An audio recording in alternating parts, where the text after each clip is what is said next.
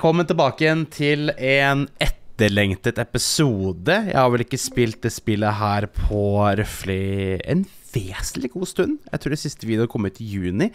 Så det har gått over et halvt år siden jeg spilte det spillet her, og det en veldig god grunn til. Det som følger meg på min hovedkanal vet jo liksom, ja, hva jeg driver med til vanlig, og det jo jeg bare se om jeg har gjort riktig med musikken, hvis ikke jeg får copyright. Ok, det riktig greit, sånn. Jeg kan dessverre ikke bruke in-game-musikk, fordi det gjør at jeg ikke kan tjene penger på videoer, og som dere vet, det jo sånn YouTube fungerer for meg, det det jeg lever av per dags dato. Så nei, jeg har vært på farta helt siden sommeren, og så kom høsten, og da jeg bare sånn på en måte roet meg litt mer ned, og så ja, har jeg bare ikke hatt tid til å sitte og spille der da. Og så skulle jeg faktisk for litt siden, det var i begynnelsen av februar, for nå i mars når vi sitter og spiller her, da skulle jeg egentlig liksom starte å spille på nytt igjen og prøve liksom å få gjennom å spille mer da. Neida, da hadde selvfølgelig den kontoen min, den der andre Rockstar Games Social Club-kontoen min, den har blitt, jeg vet ikke, tatt ned eller hacka, jeg vet da faen hva som skjedde med den. Så jeg måtte kjøpe GTA 5 på nytt igjen, 150 kroner kostet meg, så jeg satt pris på hvis du så på reklame på videoen. Hørte desperat ut, men nei, ja, nei, jeg har vært veldig treig på å fullføre resten av serien. Jeg beklager virkelig det, men jeg har tatt tida til, jeg bare sniker meg inn her, sånn. Jeg har tatt tida til annet, så jeg har ikke hatt mulighet til å liksom, ja, sitte og spille her da, rett og slett da. Men nå skal vi fullføre GTA 5, og så tenkte jeg etter vi ferdig med GTA 5, da skal vi starte på GTA 4, for det en av mine favorittspill, så jeg tror mange kanskje ser frem til det. Så da skal vi se hva vi får til. Nå skal vi se hva slags oppdrag det her Hello. Come in. Thanks. You must be Michael. Yeah. You know, I used to have 3 secretaries. Now I have to make my own coffee and give myself a happy ending. See, the ships are coming in. But the walls will hold us. Nelson in Naples. Pluto? I said Mars, you cocksucker! Shoulder of Orion. 2.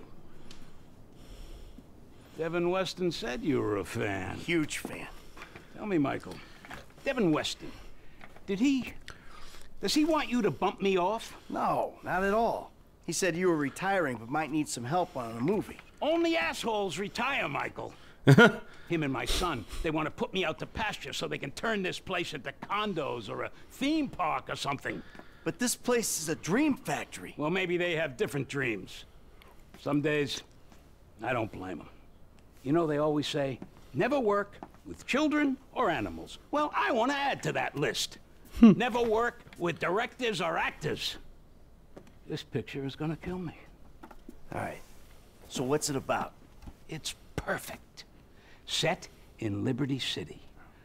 Meltdown. It's all being shot on green screen right out back there. We take a look at the financial crisis, and then we boil it all down into a really simplistic battle between 2 yuppies. With lots of training montages. So what's the problem? Milton McElroy. I cast him in the second lead because he's cheap. 0 talent, incidentally.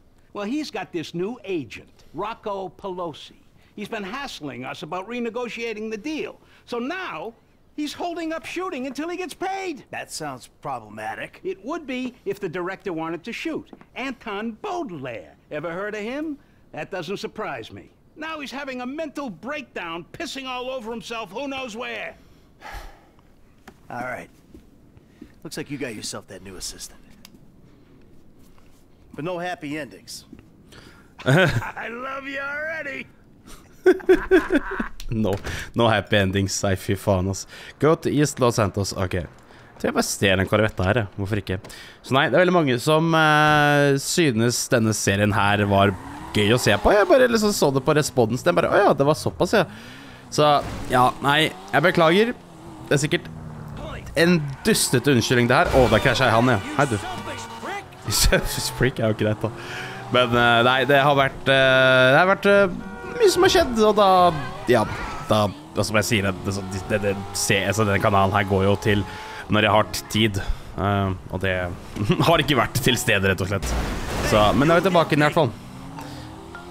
Hey, Han ringer meg til han. I'm just doing that thing. Good. Now, I realized in my excitement, I forgot some details. Yeah, it seemed obvious.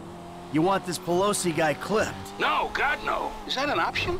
No, no, bad idea, bad idea. No clipping anyone. Just teach him some manners. He's also in my director's ear as well, if you'd believe it. So teach this punk a lesson and bring the talent back to set. Ideally, in a more collaborative mood. I'll see what I can do. They all gonna be at the club? I'm told it isn't a club so much as a rat pit.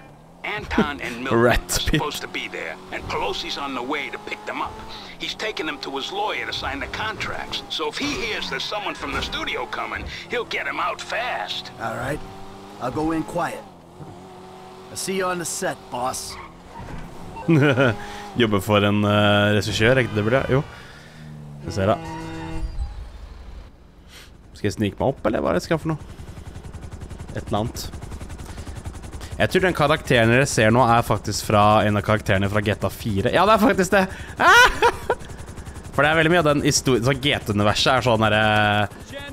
Ja, det går fra tidligere til senere, og det er overalt. Det møter... Sparkless! Give me a minute here, just a minute. I gotta go grab something inside.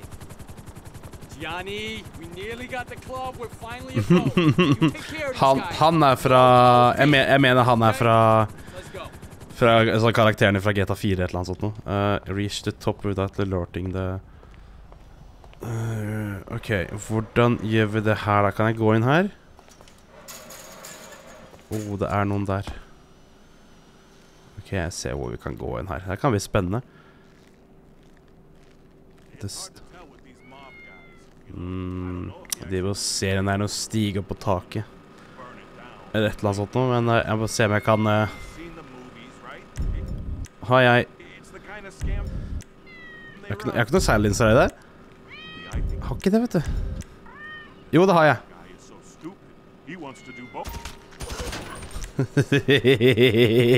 De hørte ingenting. Sånn. Tenkte at jeg skulle ha noe sånn silencer og greier. Det hadde jeg jo, det er greit. Skal vi se her. Hvordan kommer vi oss opp på det taket? Er det noe rundt her? Nei, jeg tror ikke det. Det er så lenge siden jeg har gjort oppdraget, vet du. Husker jo ikke en dritt. Det er sånn typ nesten... Det er jo drøyt over 10 år siden jeg spilte det spillet her for aller første gang, liksom. Så jeg har jo... Altså, GTA 4 har jeg rundet x antall ganger, så det er greit nok, men det er jo faen meg stige der, jo! Jeg er blind, jeg tenkte jo egentlig ikke skyte ut dem. Ja.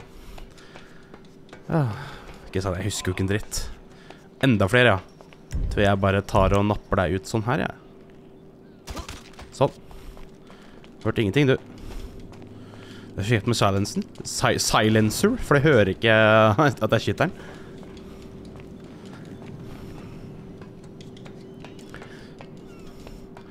Sånn, og så... Hold kjeft med deg, ja. Du skal ikke vite at jeg var her.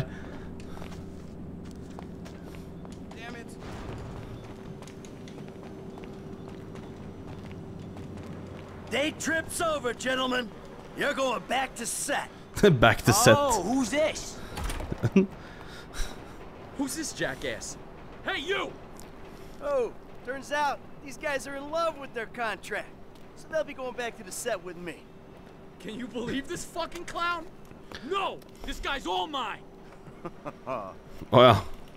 Beat up Rocco, ja, ikke sant? Ja. Kom her, ja. Skal jeg banke deg opp? I'm strangely excited. Datt allerede. Kom igjen, da. Bare ligg på bakken, du. We're gonna make a new deal. You leave my people alone, and I don't toss you off this roof. All right, yeah. Okay? Sure, man, sure. All right. Let's get back to the lot. Skal vi på helikoptertur nå? Get in a helicopter. Ja, ok. Da skal vi på tur. Ut på tur. Hold on. Look, you can bully him, but you can't bully talent, buddy. We are not shooting until I get a new deal. Can't bully talent? Just watch me. You're gonna be a good boy when I'm done. Ja, flying. I don't know who you think you are. Just jumped up to It says, fly at high speeds, under bridges, dangerous, close the buildings. Ok. Hva gjør han redd? Jeg skal fly under bruer og sånn, skal jeg dritredd. Skal vi se. Kom her, nå skal vi...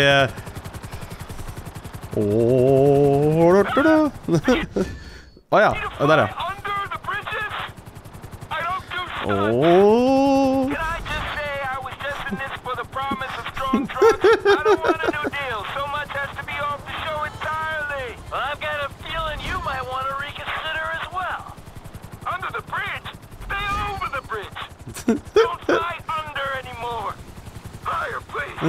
Gå under den.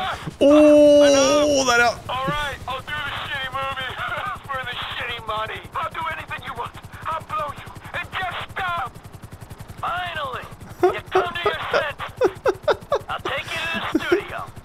Snakk om å gjøre dem nervøse da. Herregud. Men ja, nei, jeg skjønner ikke. Det har bare vært mange som vil se på de videoene her. Det er helt sykt.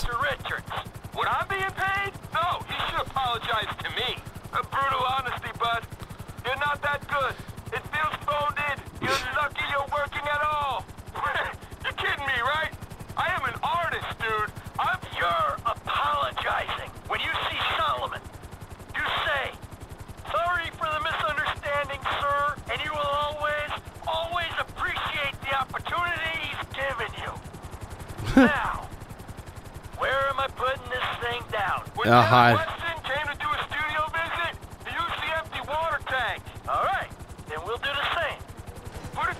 Sånn, ja. Gammel basseng som ikke er noe lenger. Herregud, altså. Jeg satt bare på der, ja. Anxious to see you. Åja. Der, ja. Ok, hva skjedde? Jeg vet ikke. Anton, my boy! You're an artist, I know that! And this story is the best kind of art. A simplistic, cliché-ridden pile of dross that you will turn into magic. Get a grip, I love ya! So Solomon, Milton here has a little something he wants to say to you. Say it. I just want to say that I'm sorry for any misunderstanding, sir. And I appreciate all the opportunities that you've given me. Of course, of course. Michael, what can I say? You're a natural. I love you. You're too kind. No, I mean it. I don't mean to presume. But would it be okay if I gave you a shout? This shoot seems cursed for some reason or another. I need an associate producer. I'd love that. We'll talk soon. I gotta go. Oh, hell yeah. Jobber for en gammel regissør. Så glad da. Ok. Mission passed. Mr. Richard. Ok, Silent Assassin. Fikk jeg ikke det engang? Nei, jeg vet ikke. Altså, man kan få sånne 100% score, men jeg tror aldri har satset på det. Egentlig bare gå gjennom spillet, og så bare stjele deg. Hei. Jeg bare egentlig gå gjennom spillet, og så... jeg fikk pult etter meg, ja. Greit, du. Egentlig bare gå gjennom det, som jeg sier, og vise det. Så det er som jeg har prøvd å si flere ganger hver gang jeg har blitt avbrutt av spillet. Det er veldig mange av dere som liker å se den serien her, faktisk til å være et såpass gammelt spill, så jeg er spent på... ja... Oi, ok, bare sånn... typisk GTA, det er bare sånn her... der NPC-ene bare roper sånne her randomme ting. Det er egentlig det sykeste på GTA 4. Det er... Sheesh bananas! Det var skriker sånn. Nei, jeg vil ikke ha noe med deg, konstabel. Jeg har ikke gjort noe gærent. Jeg er uskyldig.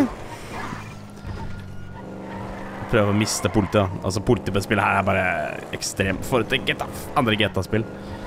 Men nei, dere får, som jeg skulle til å si, jeg beklager hvis jeg har vært veldig treg på å lage mer, men så treg at jeg måtte lage nye brukere og kjøpe spill på nytt igjen. Men sånn er det. Jeg er en opptatt mann, og det tror jeg veldig mange forstår og er litt mer forståelsesfulle da. Men skal vi se, kommer de til å løpe av gårde nå hvis jeg bare... Nei, det gjør ikke det, vet du. Så vet du. Skal jeg jo få staten igjen, eller? Nei, Trevor og Franklin er her. Ja. What's going on? You're gonna dress up as traffic cops and you're gonna rob 2 trust fund kids that I know and dislike intensely. Why? We can get a good price for the vehicles in Asia. Look, complete the work, you'll all be well paid. You're late, sugar tits. Yep. So what's going on? Oh, you finally get to realize your childhood dream and dress up as a cop. Mr. Weston's research team suggests the two boys like to ride on the Sonora Freeway. Sounds manageable.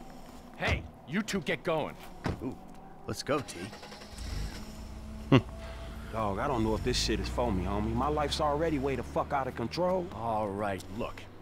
I'm a Darwinist, brother, all right? Some prosper and some struggle. Now, are you out of your goddamn mind? This is your lucky break. Choose. Now, are you gonna do this, or have you simply found your level in life? I guess we'll find out. Yeah, I'll get you a wheel, homie. så jævla sur. Get in the car. Ok, greit. Hva blir det to andre egentlig? Go to the gas station. Ok. Så vi skal da robbe en eller annen sånn der... Hva heter det? Jeg holdt på å si Nokas-bil, men det er jo ikke Nokas, det er Averen nå. Ja, altså sånn der pengebil, eller det er for noen som skal frakte penger. Det ser ikke så mye lenger nå til dags, egentlig. Fordi det meste er digitalt når det kommer til betalinger. Altså, jeg har jo ikke kontant engang. Jeg har kun... Altså, det er sånn at jeg har kun kortet på telefon. Sånn der. Det funker da. Slipp å hente at ha med lommeboka, det som er beste med det. I hvert fall, sånn sett er jo Norge bra på det da. Men det er det som er normalt. Vi skal stjele en pengebil. For en eller annen, jeg vet ikke hva... Eller skulle vi det? Jeg vet ikke. Trust funds. Eller skal vi stjele biler? Jeg vet ikke. Altså, det er så lenge siden jeg spilte spill her, så sikkert mange andre også så lenge siden jeg spilte spill her. Så... Eneste kjipe med at jeg måtte kjøpe en ny sånn profil da, eller lage en ny profil og kjøpe profil, er at jeg mistet jo forrige, eller kanskje jeg vet ikke, jeg mistet forrige games i. Nei, games har jeg ikke mistet, men jeg mistet kanskje profilen, den der online-profilen, men det, jeg spiller ikke så mye online på GTA lenger, det er bare kaos.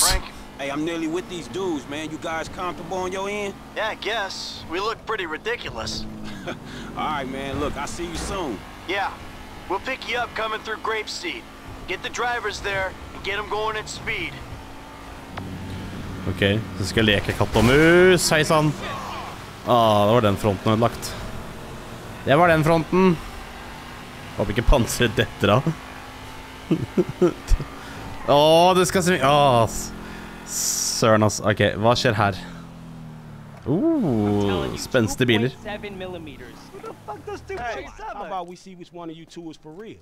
So get in your cars and let's see if they move as fast as your mouth. Ooh, the fool wants to race us. We were just getting out of here anyway. All right.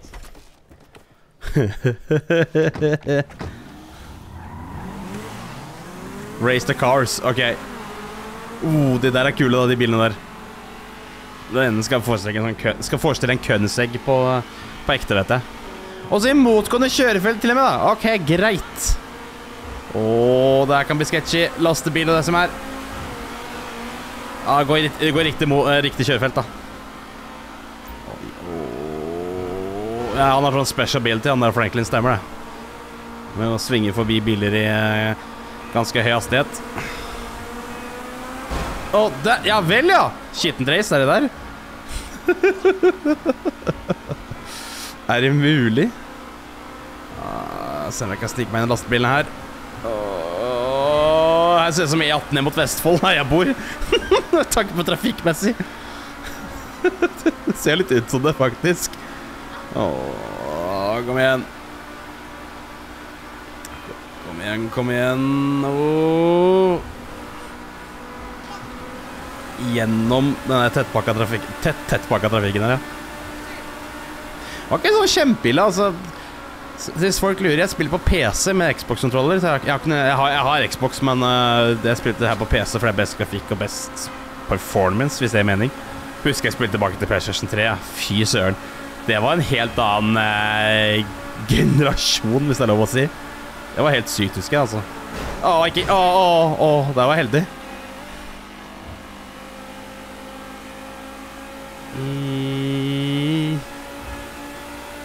Kom igjen.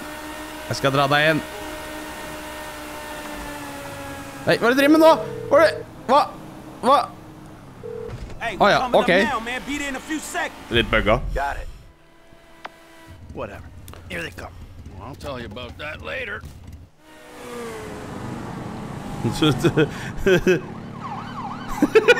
Leker vi politi? Kom igjen.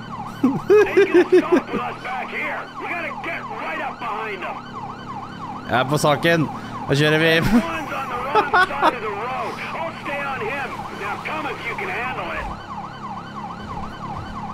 Mot kan du kjøre felt som politi, det er bra, eller?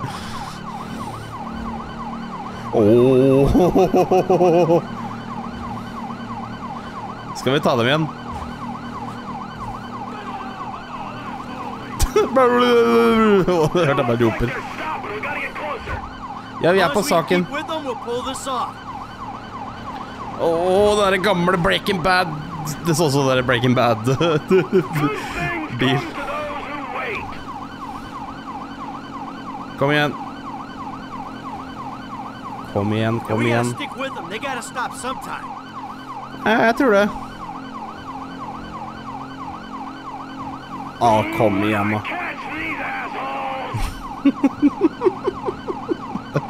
Altså, Trevor er bare syk i hodet. Det er helt tullete. Det var litt kul den her da.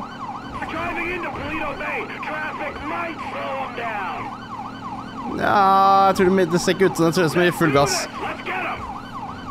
Ja, vi prøver i hvert fall, men de er jo...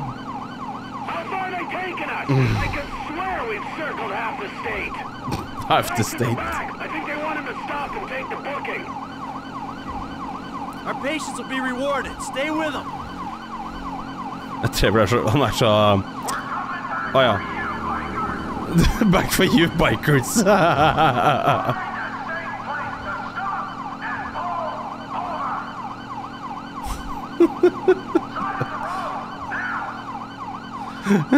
Finally, it looks like they're slowing down. It's about time. Fy fader.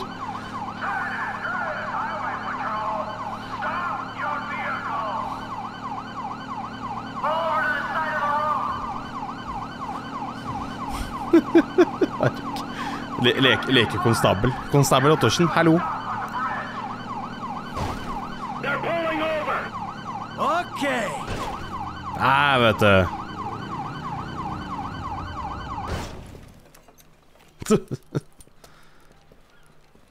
Whoa, hey, stay in the car there, homeboy. I'll deal with you later. Yeah, fuck you too. You know how fast you were going? Gee, I don't know, officer. I try to keep it under the limit. Well, you and your boys look like you were drag racing from where we were sitting there, so why don't you get yourself out of the car? Come on.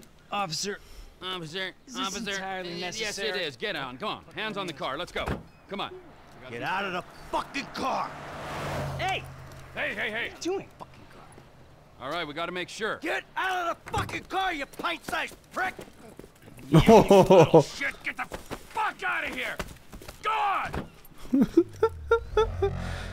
Jeg skal kjøre her. Den er fetest. Det er så kule de her. Kødesegg. Right to the garage.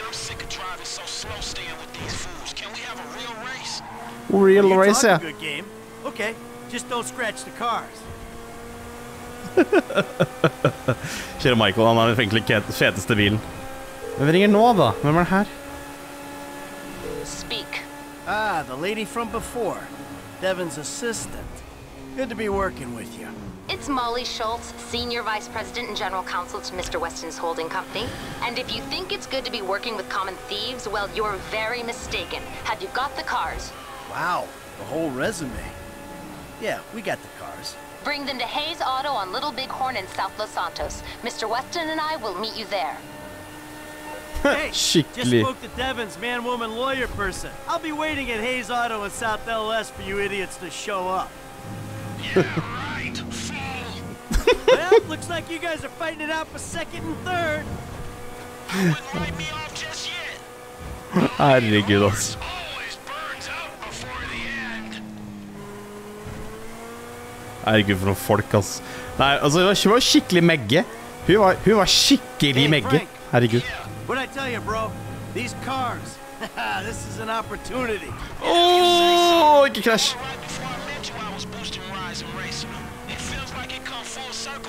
Come on. No, I'm serious.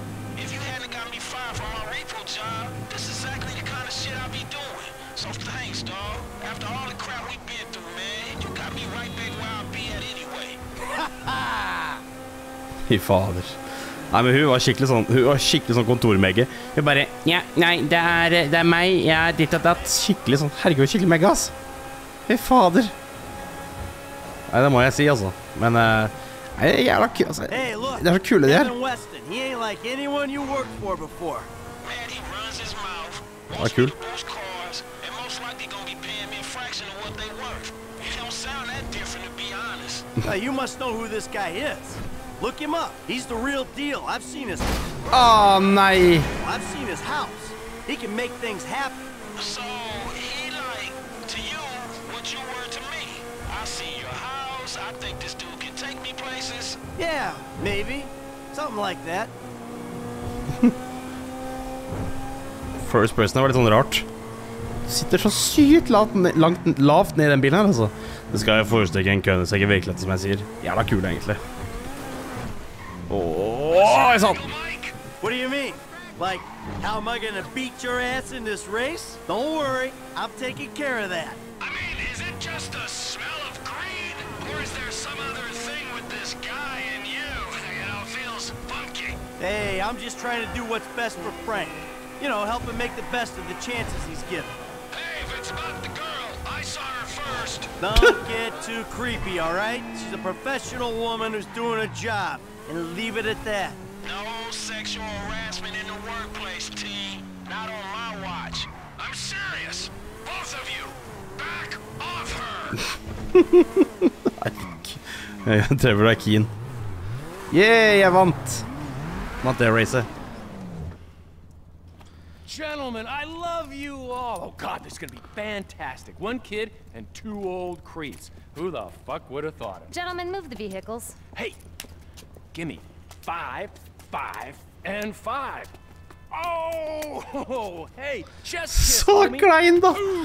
Dog, come on, man. You got the fucking paper? Abso-fucking-lutely. Look, you finish the job, you get the paper. But the order was for 5 cars. If I'm not mistaken, that's only 2. Just give me the fucking money now! Oh, I'm so scared. I really, really am. But you know what? I'm a payment on completion of work type of guy. You don't like the job? Take a fucking walk.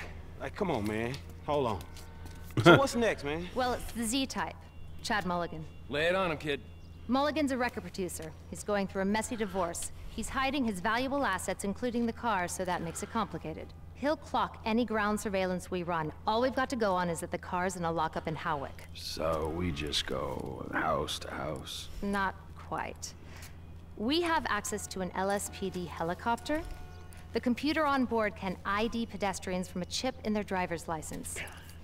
Find Mulligan in Howick, follow him to the lockup, someone on the ground collects the car. All right, so who does what? You're not needed for this job. Phillips, you're in the chopper, Clinton, you're on the ground. Yeah, I don't understand the deal between you two. Yeah, well, I don't understand the deal between you two either. But you know what? Life is just one long mystery. Bye-bye, gentlemen, and stay spiritual. Oh, and Michael, I'll be in touch about your friend, Solomon. All right, good. Hørtes bare... Nei! Den der garasjeporten lukket seg før de kjørte ut. Hva faen var det der for noe?